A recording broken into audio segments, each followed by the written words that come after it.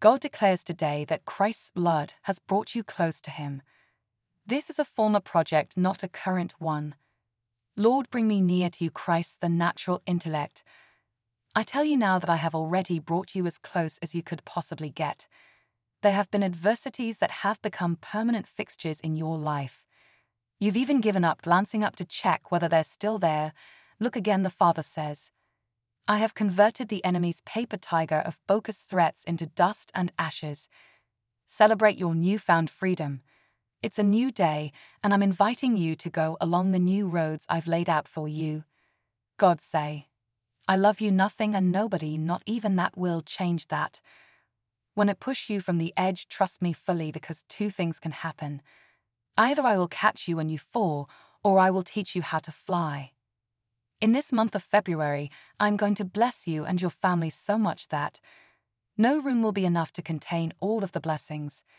God is saying, in this month of February I will be your comfort and gracial.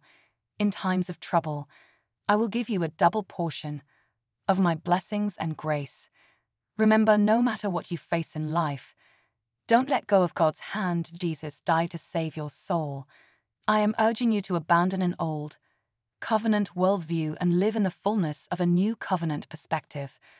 On yourself and your relationship with me, come near to me, and I will draw near to you. I stated in the old covenant, I have brought you near to me through the blood of the Son. I proclaimed in the new covenant, cleanse your hands, ye sinners. The newsreaders only know what they see and hear, and they are not compensated to deliver the truth. Receive your messages from the heavens, and you will begin to understand what I am doing among mortals. Come to me, there is not much time left. Jesus, you are the love of my life. God is saying in this month of February, every tongue that raises against you and your family should be condemned.